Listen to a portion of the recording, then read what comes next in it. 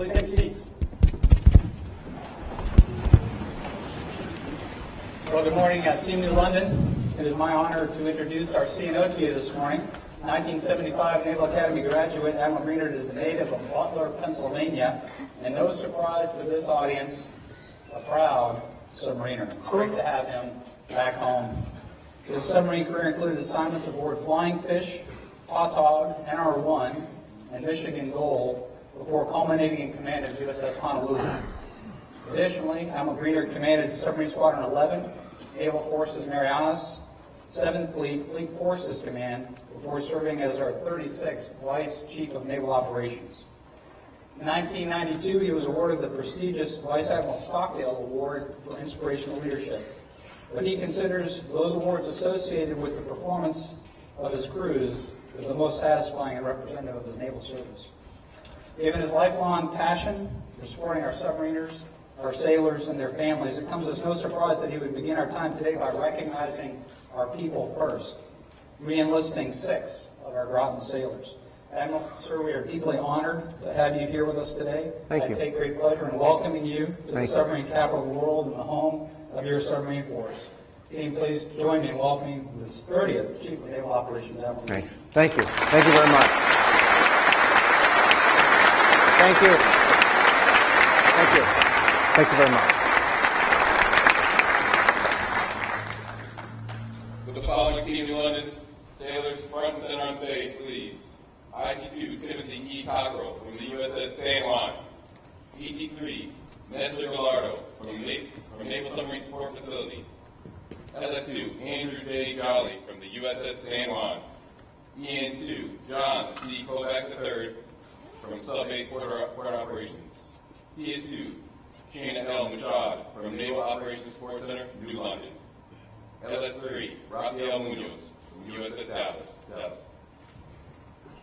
Well, welcome here. First of all, it is wonderful to be back here, and I want to first say thank you to the family members up here. You're all here for these people re-enlisting. That's probably true? Yeah, that's excellent.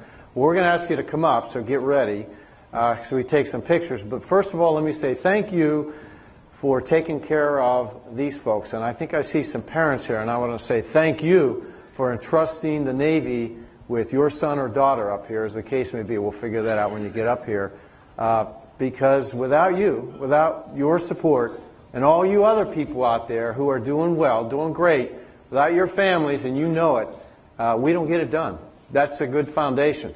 So the first thing I want to ask, I'm the CNO, I'm telling you, everybody out there, you better email, call, or text, or whatever you do, your mother, or whoever operates in that capacity this week. All right. So here we go. First of all, you got family here? No, sir. You don't? You're by yourself? Where are you from? Kentucky, sir. Kentucky? Where in Kentucky? Williamsburg. Williamsburg? Southeast. What's that in there? Southeast? Yes, sir. You blue or red? Blue, sir. Kentucky blue? Okay.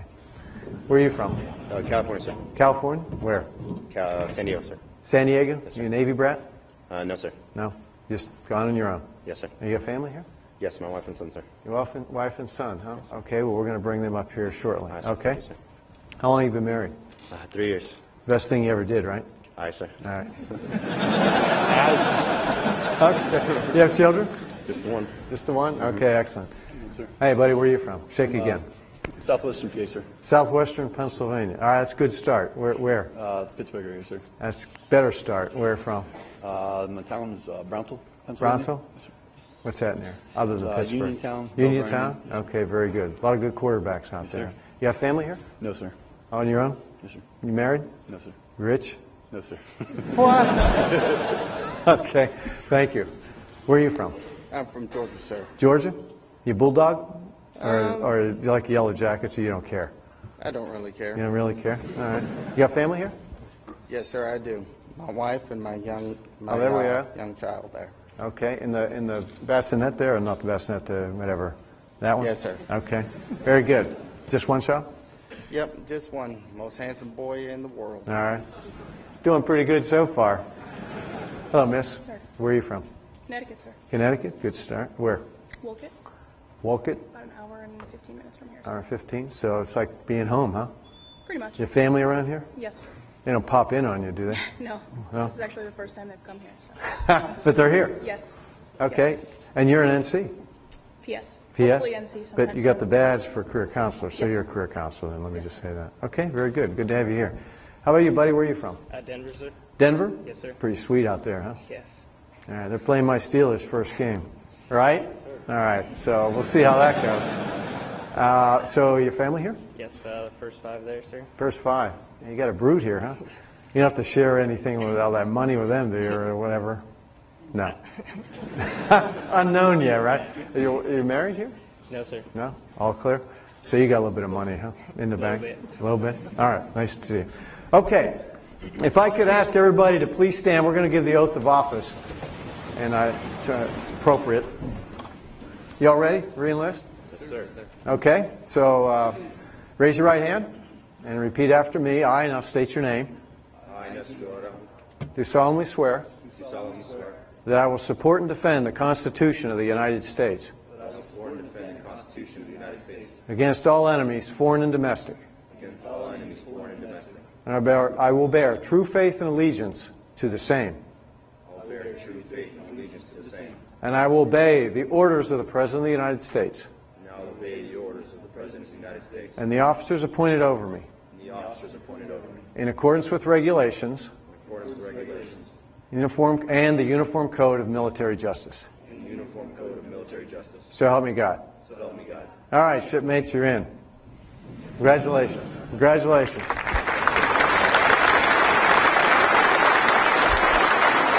Too late. Just give me the, you got the oath or anything? Yeah, okay, that's good. That's good. I got it. Okay, so I forgot. You don't have any family here, is that right? No, sir. No? Okay. So, picture. And let me get my coins here. So if I get family members to please, I'd love to get a picture. You don't have to, but if you'd please come over here and we'll get a picture of those of you associated with these knuckleheads up here. Thank you. Okay. Family's making their way up here. My wife is.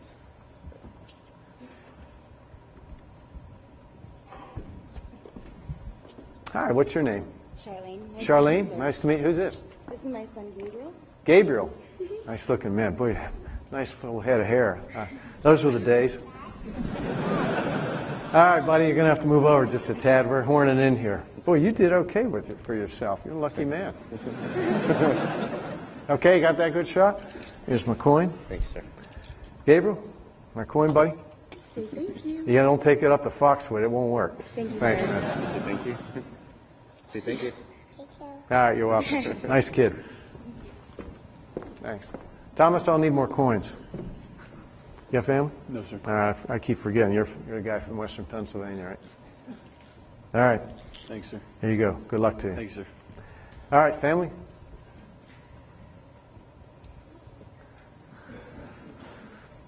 Hello, ma'am. How you doing? What's your name? Tina. Tina? Yes, sir. And who would this be? This is Cody. Holy cow, he's got NWs already.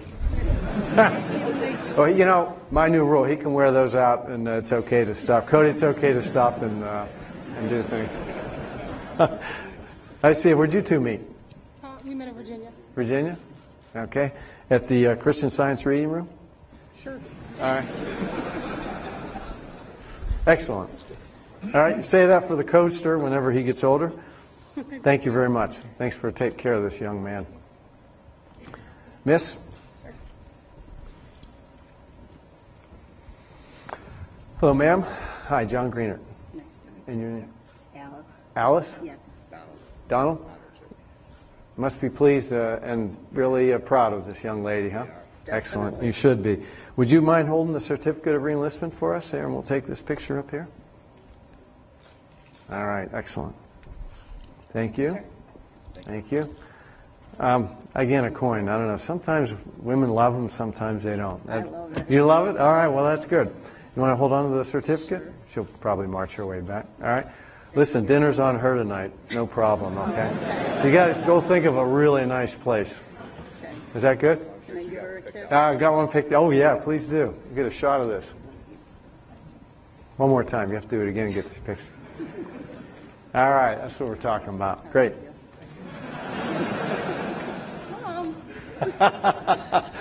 Y'all can sit down. All right, kiddo.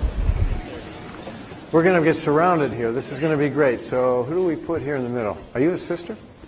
All right, we're going to pick you. And so you're a mom? That your name? Maria. Maria? All right, and your name? Miss? Ariano? Very nice. Esteban. Esteban, nice to meet you.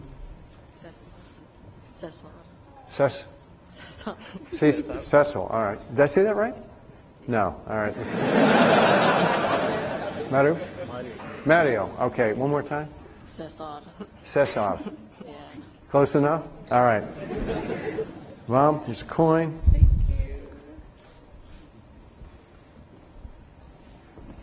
Thank you. Sir, thanks for your son. We appreciate it very much. As soon as we're done with him, you can have him back. All right? As long as he hangs on and keeps performing, he's ours. Thanks for taking care of him. We appreciate it very much. Thanks for coming up. Okay, Master Chief, are we done with these guys? We are. Please join me once again congratulating the Navy's newest re-enlisted sailors.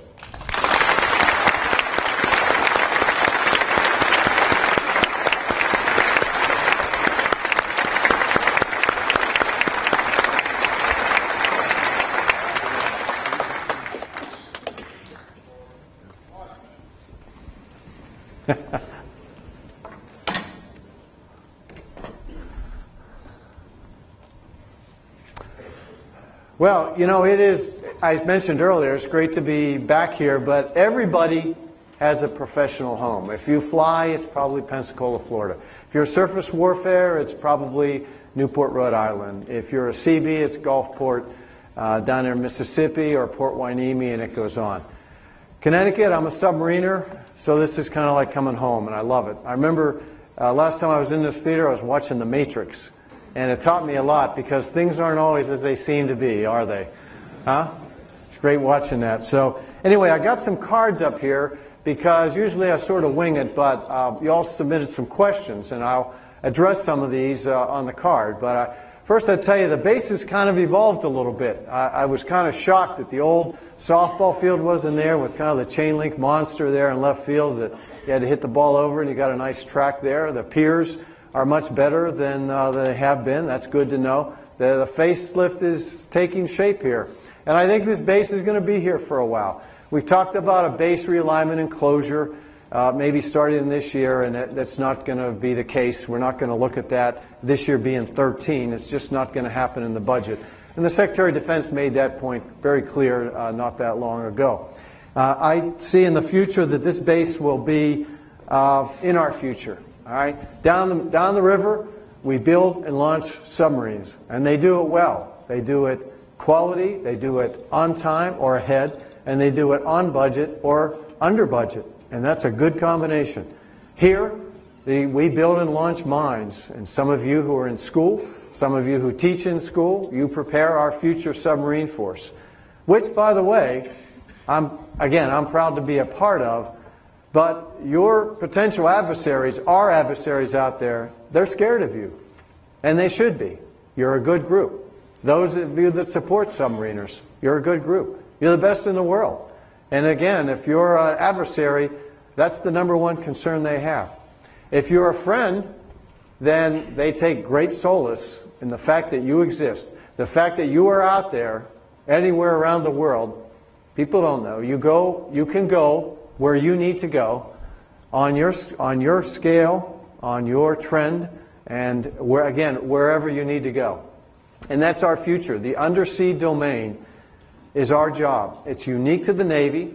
It's unique to the submarine force in that we're the only ones that can get that done, and we have to own it now and in the future. That's our mandate.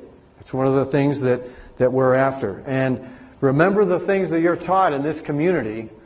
And those of you that support it, the very basics of submarining, of nuclear propulsion, and that. Don't ever waver. That's what makes you strong. Now, speaking of mandates in the future, 11 months ago, I put together and put out to all of us in the Navy sailing directions.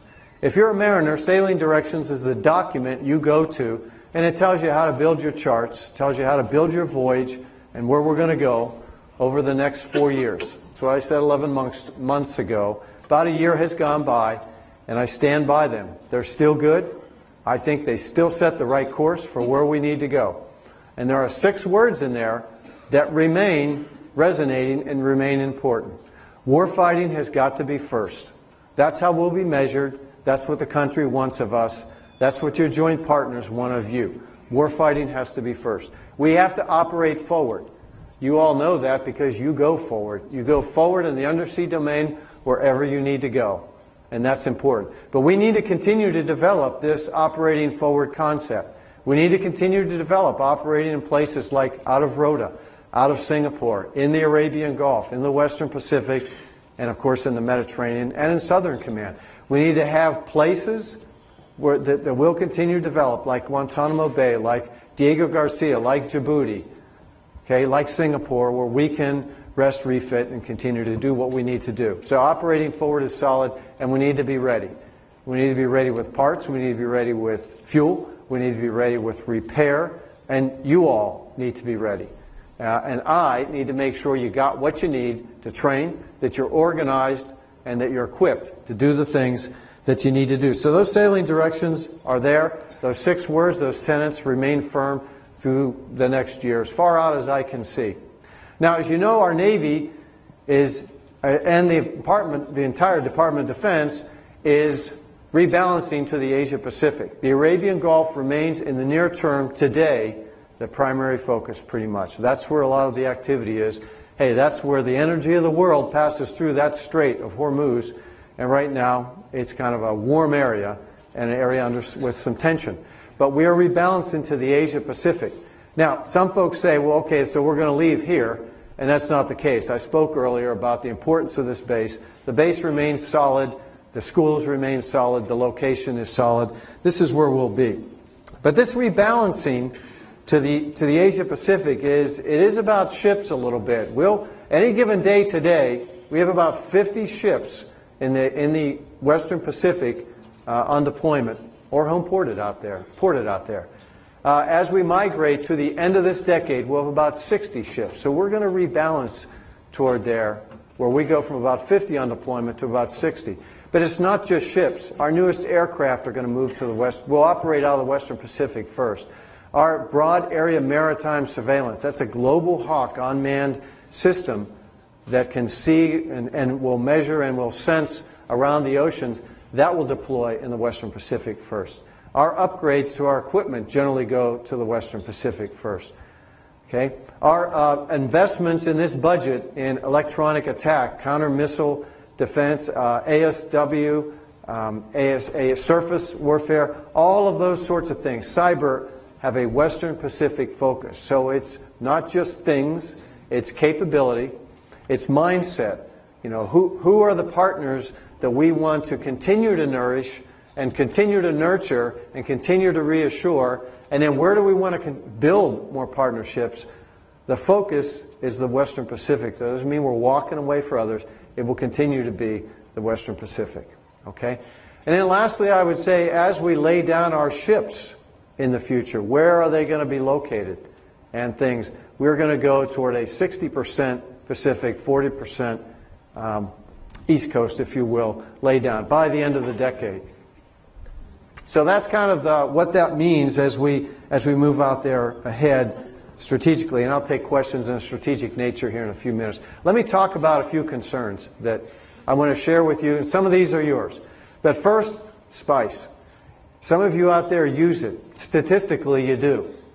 And I'm telling you, you're going to get caught. The testing is increasing in complexity. It's comprehensive. We can do, very shortly, we'll be doing urinalysis like we do urinalysis for marijuana, for cocaine, for heroin, for all the other drugs. You're going to get caught eventually. You'll get thrown out. It's against the law to use spice. It's not free. 2, watch your shipmates and watch your own alcohol consumption.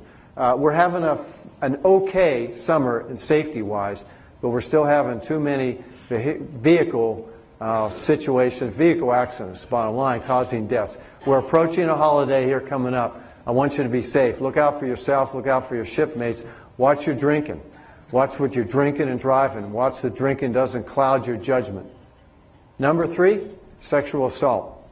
Still an issue, has been an issue, remains an issue. Today, 1 or 2 folks wearing an NW or something else will sexually assault another person wearing an NW or another Navy uniform. Those are the statistics out there, 1 to 2 a day. And I want you to think about that. That should bother you. It bothers me. It doesn't have to happen. If everybody treats your shipmate with dignity and with respect, somebody you're willing to go to see, and in this community, you ought to certainly get it. The dependency that you have on a shipmate, certainly in a submarine, it's not all that different in all other areas across the Navy. There's something inherently wrong that we would commit sexual assault, that we would assault somebody. It's a safety issue who we depend so much about. So we've completed training on sexual assault with the supervisors. So all you out here wearing khaki and CPOs and otherwise, you've had the training, about 11,000. We will now roll out training, which feedback we're getting is it's quite effective. I'll be very interested in your feedback on this. And we'll train everybody to make sure you get it. And I'm telling you, we're going to be held accountable for sexual assaults. So, a word to the wise. All right, a few questions that I've gotten ahead of time that I want to talk to. First is manpower. What's up with that? What's kind of going on here? You know we had an enlisted retention board. It's the hot topic. It was a year ago. It's done. I'm not going to do another one. Okay, that's 1. 2, perform to serve. It will be around. Perform to serve is our way of tweaking in small numbers where we are overmanned in a rating, and we can ask somebody to shift to another rating. Overmanned 101%, maybe 102%, and we can do that tweaking thing. We can't use perform to serve when we're overmanned at 106, 7, 8, 9%. That's too much. We'll be saying no way too much. Perform to serve is improving. We are improving 9 out of 10 on average now. A year ago, I would tell you, we were probably at 5 out of 10. So we're not saying no. We have also taken perform to serve, and we're doing a 3-year average in the given rating. So if you apply in perform to serve, you want to re-enlist, we'll look over at your skill set over the next 3 years. And that way we don't have to say no. So if we've got a good sailor, we won't get into a situation where we have 0 quotas. We can average this over 3 years. So if we have a tough year, the next year we always have a better situation. So the improvement is there. I think it'll be sustained there. Don't plan to do an ERB. What about op-tempo out there? Well, if you're a submariner, your op-tempo is somewhere between, when you do a deployment, it's about 5 or 6 months, maybe 6.5 months. That's the situation I see out there in the future. The submarine community will kind of move apace. But our carriers are under huge demand. The world has a vote out there, and right now the need is to have 2 carrier strike groups in the Arabian Gulf and 1 in the Asia-Pacific region. So that's 3 fully deployed. There's always a 4th underway who's either going there or just coming back. So we typically have 4 carriers underway at any given time. We have 4 in deep maintenance or overhaul. So that's 8, and there are 10 total. So I think you get the total. The other 2 are working up to go over there. So our carriers are in high demand. We have a plan to sustain that through March. Stennis will get underway soon. In fact, the Secretary of Defense is just about as we speak, probably in an hour, going to talk to the folks on the Stennis and tell them why, what's going on. But it'll be that way through next March. We could probably sustain this. In fact, I've just talked to my leadership. We could sustain 2 carrier strike groups and this kind of pace, if you will, of carriers through FY13. But there are some changes that we would have to look at beyond that. Number 1, we got to understand the effect on the force, on manning and that kind of deployment length. Number 2, we'd have to look at the shipyard loading because it's going to change dramatically. And right now, we have carriers going in one after the other, almost by appointment. It's sort of like going to the dentist here with you guys. You know, you go to the dentist, that's good. You got to go in right after the other. If you don't show up, that's not good. The XO finds out, and it's not good, right? So we've got to have our ships there on time, and we've got to have, that is in the overhaul, and do that. Third, the training cycle. If we're rotating to training one after the other, we need to understand the impact on the fleet response training plan and what that might do to it. So we have, as a result of VRB, I think we're settled down. Our advancements are showing it.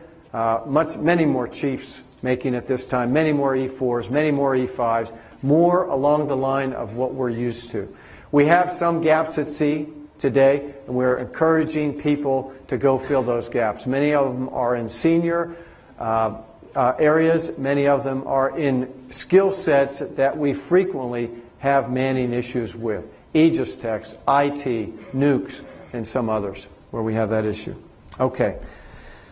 Quality of life cuts. I had a question. If the defense budget is cut in January 13, and I think this means sequestration, how will it affect the quality of life programs? I think something you need to understand, if sequestration, as written into the law, goes into effect, we can't alter those, we can't change that impact. It happens. And what that means is, other than your pay and other than civilian pay, every single budget line item, every project, every account gets a reduction of about 9 or 10%. So that means, well, you can figure that out, every single account. If you're going to buy something, if you're going to operate something, if you're going to do whatever. So will it affect quality of life programs? Yeah. It'll affect MWR like it affects everything else except for your pay, because personnel pay and allowances has been exempted. If, on the other hand, we're given the option, if there's a deal cut, if you will, to do with the deficit, which we very much hope so, if I'm given the option to affect the budget, I will not reduce family programs, and I will not reduce those quality of life programs that support and nurture your development and your family support. Okay, retirement. Some people still think, gee whiz, what about retirement? Hey, if you wear a uniform, your retirement will not be affected, no matter what comes out of any shape, form, or study out there. It's not going to happen. The President has said it, the Secretary of Defense has said it. Any future retirement, and they're out there studying it, but it's going on at a very slow and deliberate pace, as it should. This is a very serious issue. If you're in today's retirement system. Base realignment and closure. What about a BRAC? Well, as I said earlier, there won't be a BRAC this year. I don't really see the need to address this base, although I can't say it won't be. I'd say that I don't see the need to address this base from a strategic issue. It's this base, this area is necessary for security, and we have a nice balance in our bases. Command Advancement Program and what some would call the Meritorious Advancement Program. What about changing this? Here's the deal.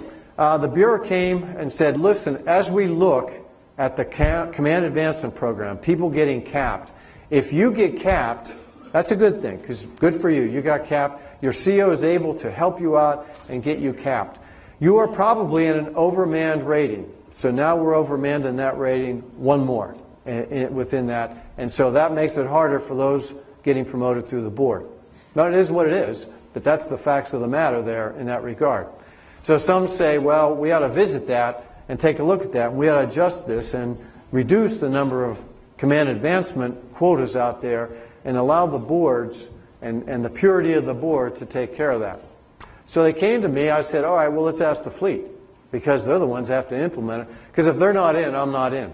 And the fleet's not in, so I'm not in. So we ain't changing it. And that's where we are.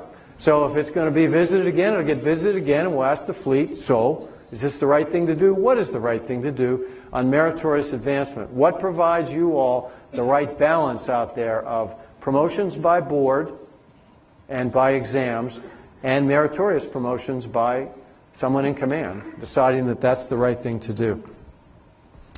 Lastly, educational benefits. The post 9/11 GI Bill, very, very small changes. You'd have to go read it, go on the site, but it's solid the way it is. Post 9/11 GI Bill is solid.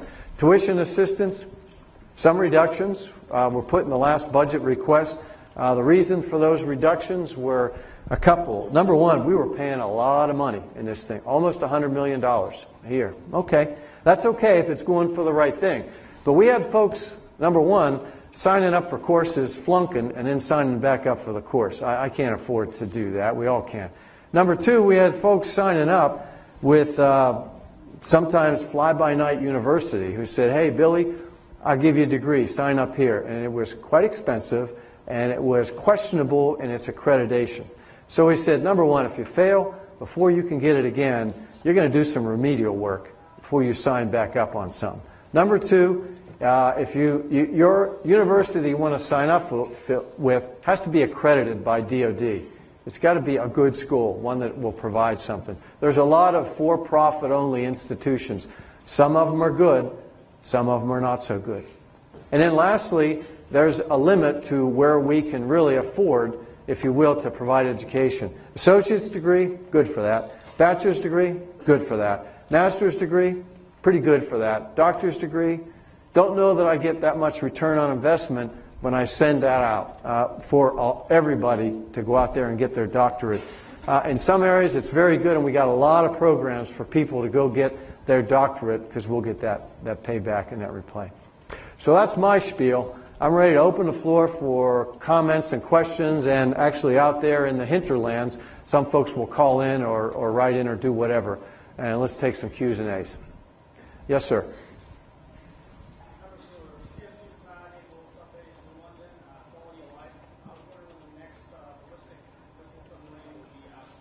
Okay, the question is, when will the next ballistic missile submarine be out? You mean constructed? Okay. Construction will start about 2021. Construction will complete in about 10 years. And when I say construction, you're getting into very early stages of that. And then it takes about 10 years to get that done. We were going to start in 2019. We shifted it 2 years. So it has to be out by the end of basically that decade. And then then we'll start incrementing them into the fleet, one year, and then the next year none, and then one a year following after that. And it's very much tied to the drawdown in our Trident submarines. Okay? Questions? Okay? Good morning, Admiral. Good morning. Lieutenant Commander Rusty Jones, USS Missouri, engineer. Sir, regarding the force of record for our attack boats, doing some back-of-the-envelope calculation, with our current build rate of Virginians, it doesn't look like we're going to be able to compensate for the loss rate of 688s, and it's going to force our op tempo to go through the roof.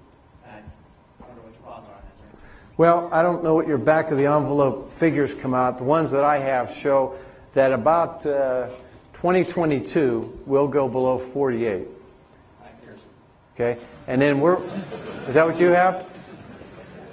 Ultimately, I see somewhere between 30 and 40 attack boats, sir.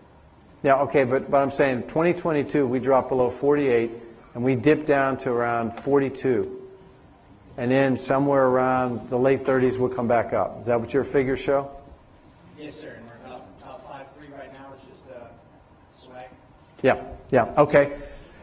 So what's the plan?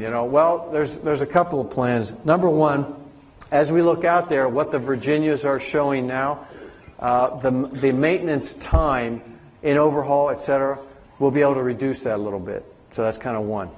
Two, we'll probably look at taking deployments to 6.5 months. Okay. Number three, we're looking at some of the later Los Angeles class, the ones that have full life core. We're looking at the core, and we're looking at the hulls, and the early returns are we might be able to get 3, maybe 4 years, something like that out of those. So they'll be there a little bit longer. So this divot, this period of time from 22 to 34 to 2022, that we'll be able to build some of that back up and get more SSN years. But this I will tell you, as I mentioned about the carrier, you're the engineer, right? So certain maintenance got to get done. You got to certify the reactor. You got to certify the crew, the engineering plant. The engineering department. That's one. But you got also there's the entire submarine. It's sub-safe, and it has to be done right. And we will not be able to. We don't have the flexibility that we have in some of the rest of the Navy. Number one, you're smaller. And number two, you've got these standards that we have to maintain to make them what they are. So it can't go through the roof. What happens is we'll have less available, and we'll have to be much more judicious with the use of them. Sir, Lieutenant Commander Jennifer Craig. Yes, Jennifer. Group 2. Where are you? There you are. Sir, this is a question from your online viewers at OS2 Rams. His question is, how do you see the job market in healthcare for wounded veterans as they get out of service? Yes. We're, OS2, is that correct? Yes, sir. Yeah. Feedback I get on OS, the skill sets that OS is, that they do reasonably well in the job market. That's kind of one. Two, I am astounded at the amount of companies, large companies, and then large companies getting together in consortiums that are coming forward and looking for people in the military who are looking for jobs. You've got to pay attention to the economy. The economy is slowly coming back. Some say on schedule, some say not fast enough. But here's what I would say to you, OS2. Number one, make sure your portfolio is accurate. Make sure that everything that you did gets documented. Use COOL, and I didn't forget you know what I mean, OS2. Go look it up if you don't. Where your credentials, credential online, something like that. Make sure your credentials are up to speed. Get everything you can, education-wise and opportunity-wise, out of the Navy so that when you go to transition, whoever you apply with can understand and they sync up, they speak English, if you will, to each other on what your capabilities are. I would say that as a member of the Armed Forces, and I'd like to say the Navy, of course, that you come to work on time, you understand the mission and task, you understand leadership, and you're a good person with good values of honor, courage, and commitment. And that is what America's workforce is looking for.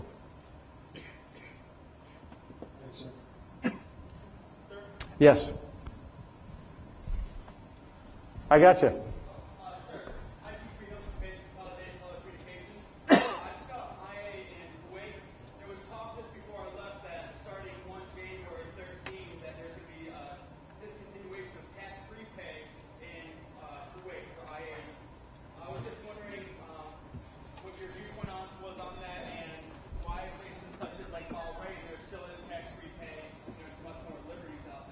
Yeah.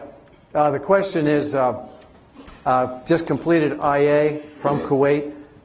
There is at least rumor, if not maybe true, that tax-free pay will go away for Kuwait. Why would that be? Kuwait is just as hazardous as Bahrain in your view, right? Yes, sir. Okay. I don't know the answer to that question, but I'll post it.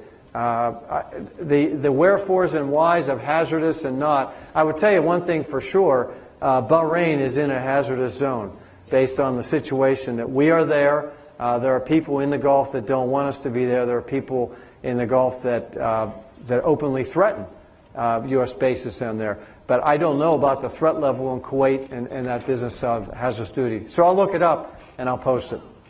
Thank you for the question. Good morning, yes. Sir. All right, go ahead. Whoever's got the mic, go. Good morning, sir. FT2 Davis, PCU, North Dakota. Okay. My question is, with the newer Virginia classes that are being built having similar launch systems to the SSGNs, is there a possibility in the future that we'll be seeing Virginia classes ported out of Kings Bay, Georgia, and Bank of Washington? Yes. I don't know about the porting out of Kings Bay, Kings Bay, Georgia, or Washington, but yes, we are looking at putting what's called a Virginia payload module. It's a Trident missile tube in a 100-foot section. Take a Virginia, open it up, put a 100-foot section in, and put 4 basically Trident tubes in there, and then you put cruise missiles or whatever you want to put in there, special operating forces. So that concept is funded in the research and development. Right down the river, Electric Boat, we've asked them to do the design on that. As you all can figure, they know how to do this stuff. The question would be, and your question is, so where do you port these things? I tell you, as the home ports are laid out today, Kings Bay is not, they're not configured to support more Virginia-class submarines, nor is Bangor. So we would have to fundamentally change that. I don't see that right now. Okay? Morning, sir. Chief Capone, USS California. The Navy's been testing new PFA standards. When do you foresee these new standards hitting the fleet? The Navy is testing new PFA standards. I don't see these hitting the fleet anytime in the future. I haven't even seen the results of it. Look, we need to be more stable in things like the PFA. I think it is okay the way it is right now. And so I'm not in a big hurry. I got other things on my mind to change, the PRT, the physical readiness test and all that. But, I'm open. I'll wait till those results come in. But I wouldn't hold my breath. Morning, sir. Sir Chief Jones, USS Annapolis.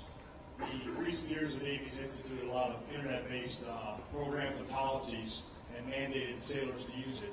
In a submarine environment where sailors don't have ready or easy and consistent access to the internet while operating in a SIPR environment, as these programs are considered and rolled out to the fleet, has consideration being given to the large portion of the fleet, being the submarine force and some of the smaller surface combatants where sailors cannot access these types of programs such as NSEPs and E-Leave in their working environment? Yeah, it has, but probably not enough, or you wouldn't ask me the question. I'm not trying to be cute. But let me take that and go back, because, yeah, we got to do that right. If we need to put it on SIPR, or we need to figure out a better way to do it, then that's the case. Tell me again the acronym of a couple of the programs you're referring to, Senior. Anything from NSEPs to the new OMPF program on Viewers Online, and specifically things like E-Leave, where we have to find workarounds to support using the program. All right. Half paper, half internet. All right. Well, what I need to do is I need to ask, your representative, Admiral Richardson, and his staff. So, what do you guys see in the future? Because for all I know, there could be improvements coming, and if they're not, I need to look Navy-wide. I got to believe the submarine community is not alone. Typically, you tend to align with situations like this with frigates, and maybe the little combat ship, and we're getting a lot of those coming in. So I'll take a look at that, Senior Chief. Thank you. Yes, sir. Good morning, Admiral. I'm Mario Cerkelli, USS California. Currently, there are no Virginia-class submarines that are commissioned on board in Norfolk, Virginia. I was wondering if there was the intention to withdraw submarine support from Norfolk as the 688 class is decommissioned. No, we'll backfill with Virginia-class to Norfolk. She'll be a submarine home port of the future.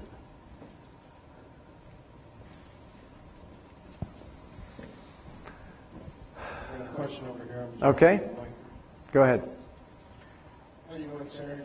Mario Cerkelli from USS Pittsburgh. We were wondering about the 15-year retirement and what all was going to be going on with that and when it was going to be implemented. Okay. The 15-year retirement is an authority that we have to ask for. And you ask for it when you say, look, we'd like to offer people to go ahead and leave the service at this point because we have too many in the upper ranks, if you will. And again, it's an authority. We asked for this authority in the case of most recently, in the case of those affected by ERB. And we have asked for that authority in the future. I asked for a lot of authorities, if you will, to shape the force, anywhere from reenlistment to encouragement, or however you want to, subsidizing people to retire maybe a little sooner. So again, I've asked for it. And then you can think about it as an arrow in the quiver to be able to shape the force. It keeps us away from things like ERB because we can encourage people and then they voluntarily do things and we can balance across. So I've asked for it. It's up on the Hill. We'll use it as appropriate, but first things first. Good morning, Admiral. Good morning. Lieutenant Chris Burns, AOIC of Niagara. My question is, where do you foresee the Navy, and what is your vision in incorporating more and more cyber into not only our submarine forces, but the rest of the Navy in order to enhance our our cyber defenses? Okay. You mentioned, the last statement you mentioned is probably the most important. We've got to get our cyber defenses right. Ladies and gentlemen, we are under kind of cyber attack all the time. The country is, and we in the Department of Defense are, and we in the Navy are. There are people trying to hack into stuff all the time. Number one, you got to get your cyber hygiene right, okay? And what that means is simple things like your password correct. Simple things like paying attention to somebody, like your programs are starting to have perturbations here or there, and they ask you, would you like to report this? And say, yes, you would, because every time you report those, somebody follows up on that, and that could be somebody coming in. Keeping thumb drives out of unauthorized areas and not inserting viruses and other ways that you could insert viruses. That will take care of about 70% of our problems. But then again, there's more. We have to have the right people in place to be able to protect our networks. We have to move our important stuff out of vulnerable databases and maybe to a cloud technology or things of that nature. Defense has to be first. And it's a defense in depth. And every one of you that operate our IT systems, which are really our combat systems, are part of that defense. You got to get the defense right. Number two, exploitation or offense. We have to have that capability. And we have a cadre of people at Fort Meade and in our Navy Information Operations Centers, our NIOCs, around the country. These are cyber warriors. They look like, a lot of them look like you, well, not like me, I'm too old. A lot of them look like you, and a lot of them don't look like you, some of the civilians. These are great people. They're young like you, and they're doing an amazing job. Well, moving that capability now from these buildings, from these centers where we get access to the networks, out to places where we can also get access to other networks. Places and things like submarines, like surface ships, like aircraft. That is next. Anything in the EM spectrum, the electromagnetic spectrum, that you can get into a network by whatever means are things we need to develop and bring forward. So step one, get the culture right, get your head right on the significance of IT systems and their vulnerability. Step two, find out the different and various and sundry ways we can use to go be exploiters and, as necessary, computer network offense. And in step three, find the tactical means to do it, all the instruments we have in there. These are the things being brought together by Cyber Command and Fleet Cyber Command, which is your Navy component of that, they're both located, Cyber and Fleet Cyber, in Fort Meade, Maryland, outside the Beltway there, just about where the Beltway is. That's where it gets started and initiated. Where the submarine community will come into effect of this is you have great potential.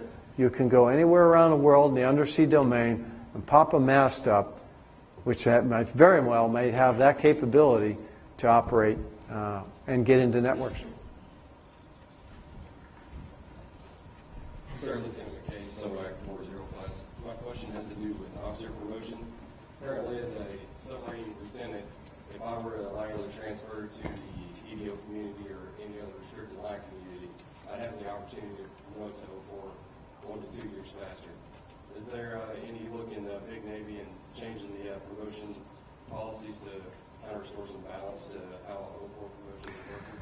Well, we do. We will look toward that. Frankly, we have a shortage of EDOs, engineering duty officers, people that repair our ships and acquire and nurture and bring along repair and construction of our submarines and our ships. But we look at that balance. We'll look at the balance of how long does it take to make 04, when's the right opportunity to do it, and it goes for how quickly we want to get somebody to, generally it's command, and then we back it up and work it through there. But it's yes, we do look at the balance. Right now, EDOs are short. That probably is why you see what you see out there in that kind of phenomenon. Sir? Yes. Commander Craig, one more time. Second question from your online viewers, MC1 Wills. With the recent invites to get sailors to man critical billets at sea, will there be changes made to the seashore flow for all ratings? There will be changes made to the seashore flow for many ratings because we're going to look at the seashore flow. But we've got to make sure that we provide the right entitlement for kids that are at sea, that they can come ashore and still get not only a respite for a little bit, but professional development, especially in the skill sets that they need to come ashore and become, if you will, better sailors, if you will, more skilled sailors. So the answer to that is yes. But we don't just summarily change it all. We look at each and every skill set. Good morning, Admiral. Good morning. Good morning, Professor Schwam, USS California. Given the upcoming elections, how would you anticipate the plans for the military change with a potential change in political party power shift? For example, would a Republican be able to come into office and, the Democratic, Barack Obama or President Obama has made these plans, would they be able to either stop them, shift them, or how far out would those plans change? Okay. Well, number one, the individual that occupies the Oval Office is the Commander-in-Chief. That's pretty straightforward. So he or she can change anything they want in that direction. The reality is we've had through the years, how long have you been in the Navy? 14 years. Okay, 14. That's 3 at least, 3 plus, probably going on your 4th presidential 4-year period. And you find that the day-to-day doesn't change all that much right away, that policy changes or directions that the country or the armed forces want to go in. And that's part of my job, is to see that you are organized, trained, equipped, and that you got what you need, and that I'm listening to you. And then my job is to provide advice to the Secretary of the Navy, Secretary of Defense, and if asked, the President of the United States, that's the change that we're talking about, I think, predominantly. But I'd say day-to-day, unlikely to see much change. Overall and over time, you may see dramatic change. We'll see. Good morning, sir. Good morning. Back at USS San Juan. As an organization that operates a large number of nuclear reactors, I understand our need to maintain records and things so that we can continue to regulate ourselves. My question is, what is our possibility for maintaining these records in digital form versus hard copies? You're talking about reactor? Yes, sir. I think that, well, first of all, that's a good question, probably posed to NAVCO8. But the way NAVCO8 has brought on the digitalization of the propulsion plant has been, is it easy to put in, to enter? Is it accurate so that what you put in, 482, actually will always come up 482, as you've said? That's pretty important. Can it be archived so that you can go back and look at it? Because that's important too. These are all official records, and they have a life that goes on forever. So it has to be, the fidelity has to be good, the precision has to be good, it has to be accurate, it has to be reliable. I think if all of those can come into place, if somebody has a program that can do that affordably, then I believe we can move to that direction, sure.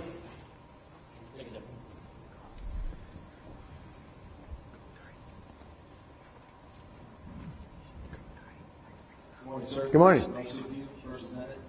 My question for you is, sir, with us moving our forces over the road to Spain, what is our timeline, schedule, intentions, how many vessels do we plan on moving over there, sir? Okay.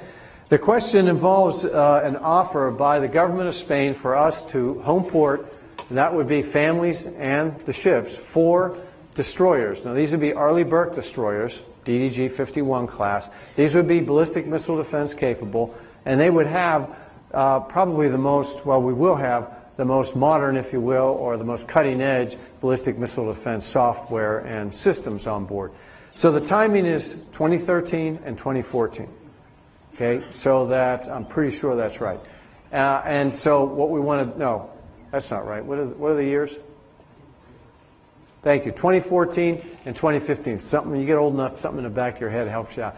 2014 and 2015. So 2 and 2. And so what we got to do is prepare the piers and all that. There are piers there. There's an exchange there, a commissary, there are schools, there's housing. We've been in Rota, Spain for a long. Some of you out there, if they're retired, they may say, yeah, I had an SSBN out of Rota, Spain. This is a long time ago. But yes, we've been there before. So those are the years. Okay, and the systems. Good afternoon, sir. Chief Select Governor, with the current world events, will there be an increase for IAs and global support assignments? The question, I think most of you heard it, will there be an increase in IAs and global support assignments? No, I don't think so. The plan that we have right now for ground operations, which we provide IAs, individual augmentees that go over there for logistics, for medical, for engineering, for counter improvised explosive devices and things like that. Those were enablers to support that. We're drawing down that ground element, and therefore the enablers draw down too. And there's currently no plan to put boots on the ground in other areas around the world. That sort of gets to, well, then how do we influence events on the world? And that gets to, from afloat things like the Navy and the Air Force to a certain extent. Okay? Good morning, sir. Woodward from USS California. To go along with the cyber defense question that was asked earlier, personal electronics, cell phones, camera phones, iPods, things along those nature.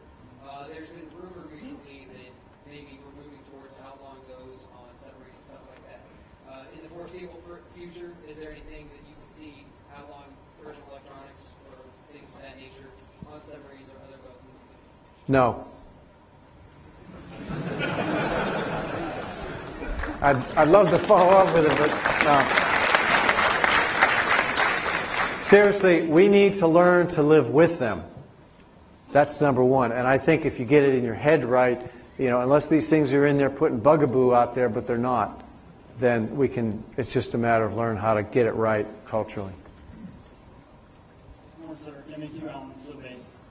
With the synthetic drugs, how soon can we see the drug test coming out for salt usage?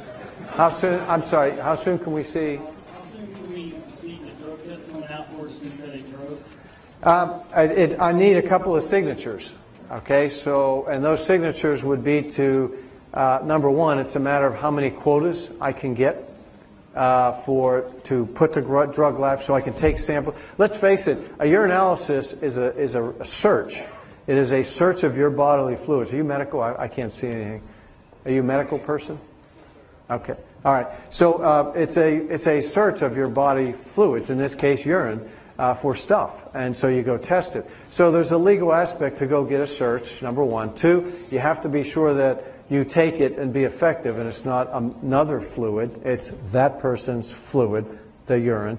Three, you got to make sure that the lab can be accurate and that the custody, well, we can do all that, right? Because we've been doing it for years.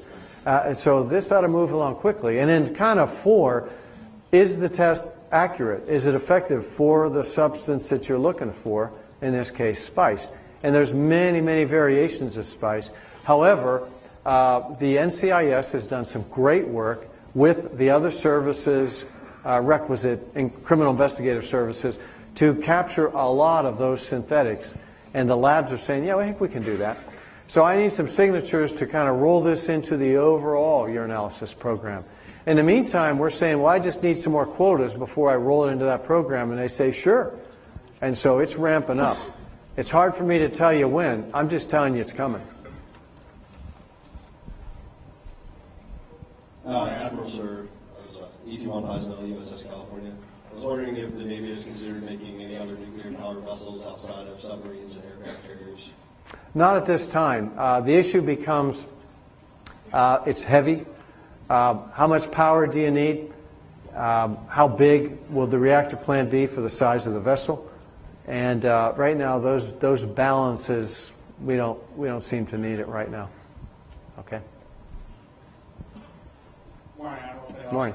Base, First Lieutenant's Office. My question is in regards to the implementation of females into the submarine force and how soon we'll see them on board class attack submarines. Okay. The issue is sort of twofold. One, we have today, we take about 56, I think, is that the number? 56. 56 females into the submarine force. That's what we have today. I got to tell you, they're not breaking the doors down. We're getting great quality, but females applying are in the 60s.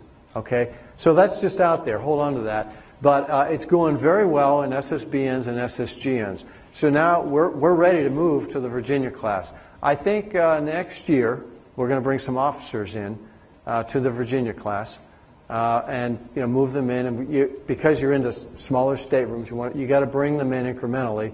So here's what we're trying to figure out. Now, number one, if we're going to get 60-some interested in this, where do they go? Because as I said, 56 are fitting nicely in the SSBNs, SSGNs. We could expand that because we've only picked 4 and 4, submarines with two crews. So we say, should we just continue this based on the size? If you see what I'm saying, or should we move into SSNs? And you want to get enough so that there's a cadre so they can talk. They're not just 1s and 2s here or there. They can talk, share lessons learned, support. And we found that's a lesson learned from when we brought women into aviation and brought women into surface vessels. So that's kind of that piece. And you say, well, what about the enlisted? The other piece we found is you've got to have a good set of mentorship. You've got to have a good leadership kind of triangle, if you will. So we need chiefs and first class females that would be willing and ready to go into submarines. And do we say, well, no nukes because we don't have that many? Say, okay, so that means you can't be a nuke? How good is that? Do they care? Why would they want to go in submarines if you can't be a nuke? Well, they do want to be a nuke. Where do I get nuke chiefs and nuke first class and whatever? Well, you got to go to the carriers. Are you kidding me? We're dying, with numbers in that regard.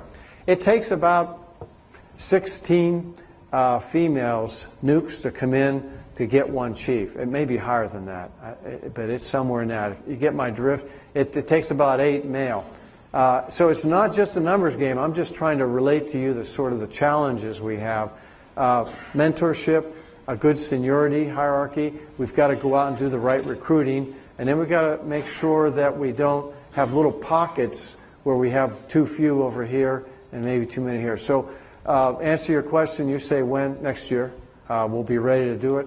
We've got to look closely and see, well, who's interested? What are those numbers? They're not quite as high as we thought they would be, frankly. In the officer ranks, anyway. You want me to pick? Okay. Good morning, I'm Reserve President, USS Mississippi. All right. My question is regarding development of resources for sailing and special needs kids. Specifically, the Navy looking into making these programs more readily available, increasing the number of programs, and giving us programs without out-of-pocket expenses for special needs children. You're talking about exceptional family members, right? The EFM program? Yes, the exceptional family member and the ECHO program. Okay. Do you have something in particular that you view of concern? I'm not asking for your personal situation, but what area are you talking about? Specifically, like children that would be on the autism spectrum. Okay, so are you talking about treatment locally or the ability to move and then support? What? Treatment locally, sir. Treatment? Yes. Okay. Well, we do scan, if you will, or canvas areas. We say what kind of, first of all, what is out there that we would need to make sure we have the ability to treat? Kind of one. 2, what areas do we find we will detail people with exceptional family members so that they can go get that treatment? So you want to send them somewhere where there's no treatment, or you got to go hundreds of miles or something to get that treatment. And then we got to make sure that we can do the transfer, that you have the handoff from one caregiver to another as this goes. So these are the things we've been working on. If you and I were having this conversation 2 years ago when I was the vice CNO, I'd say, well, we got a lot of work to do. We have done a lot of work, but maybe we have more to do. You can email me to my Facebook or email me, and there's a guy here with a suit down here. Raise your hand, Brian, former submariner, who can take your specific question if you want. Are you okay with that? Yes, sir. Okay. Good morning, sir. Good morning. Alice One from Knoxville, London. I'm in Salras. With the reducing boots on ground, mobilizations and IAs have been very beneficial for the Reserve Force for training and being recognized as part of the Navy. With not doing as much boots on ground, where do you see the Reserve infiltration into active Navy? Okay. You said infiltration. That's a good tactical term. I say integration, if you don't mind. That's good. Good question. I'm glad you asked that.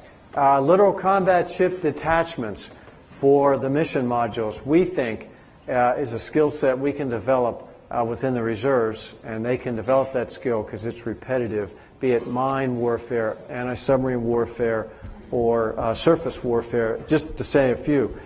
We are putting more, I mentioned broad area maritime surveillance, I think I did. That is coming in. It's a Global Hawk, big 70-foot wing thing, goes on missions for 12 hours, can survey large areas. That data comes back, and somebody has to analyze that data quickly and distribute it out, what they're finding. That's probably a pretty good mission for reserve, we think, that skill set. We have these rotary wing unmanned vehicles, if you will. Unmanned aerial vehicles are called Fire Scout, and they're helicopters that are unmanned. They'll fly from the littoral combat ship. They're today flying from destroyers and frigates. Those detachments and those analysts, we think, who deploy out to the carrier could fit in pretty well in that. So that's just to name a few of some of the things we're integrating, some of the systems, programs we're bringing into the Navy that we think could be useful. And these are not real small numbers. These are some fairly large things. We're bringing, we're going to buy eventually 60-some. In fact, we already have half of those under construction of these Fire Scouts, and then we're buying a lot of broad area maritime surveillance. So there's a lot of things like that out there that I think are open for reserves.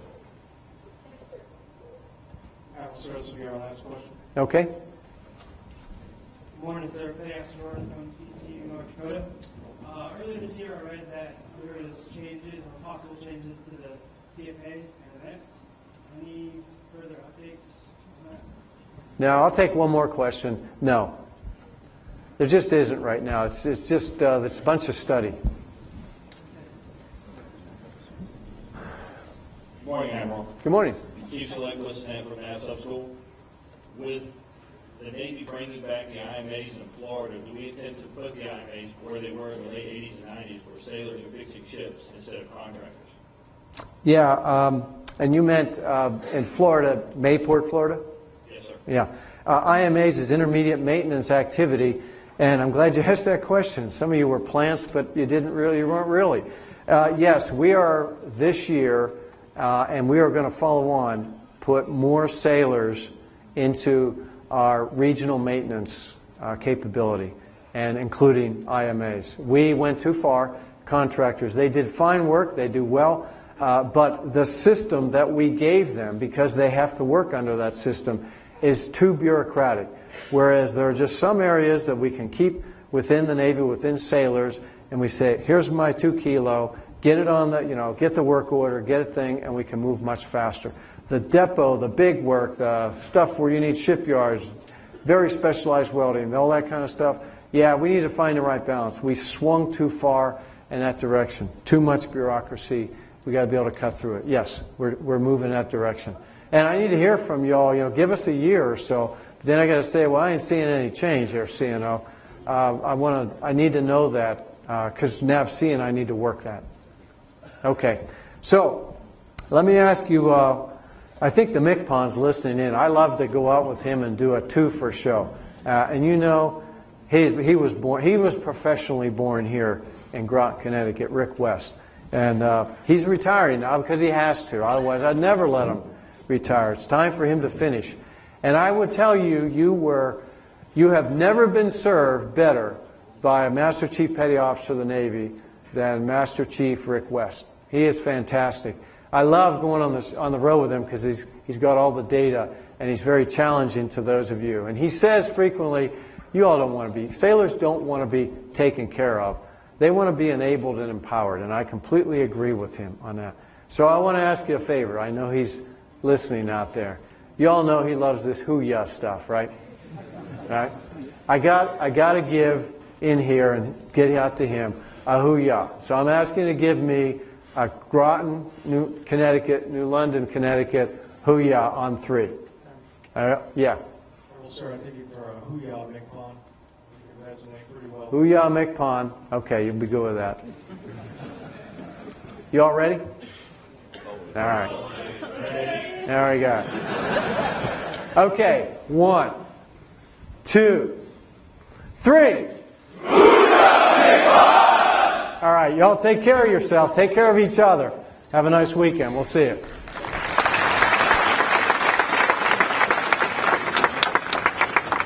Attention on deck.